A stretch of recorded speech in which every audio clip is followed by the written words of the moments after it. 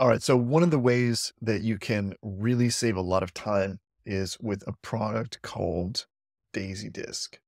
And what this does is this allows you to visually look at your Mac and find out where the space is if you need to back stuff up. So I'll show you just how it works. Okay. When you load DaisyDisk, it will load your main drive and any external drives that you may have, and then you can scan it. So as you can see, this is in the yellow. When it gets really full, it gets to the red, and you can see of the space, you get a good visual representation of, how much space is being used on the disk and what you can do about that. So I really like DaisyDisk because it gives you this nice visual display.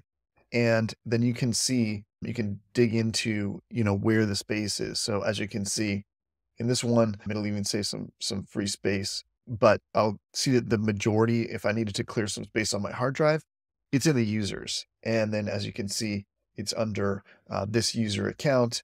And then you can see exactly where it is. So you can go into, let's say, your downloads and, see where these are. You can drag them, drop them to download automatically, or you can go into those files and you can just say, okay, this is my pics database. This is taking up a lot of space and the personal.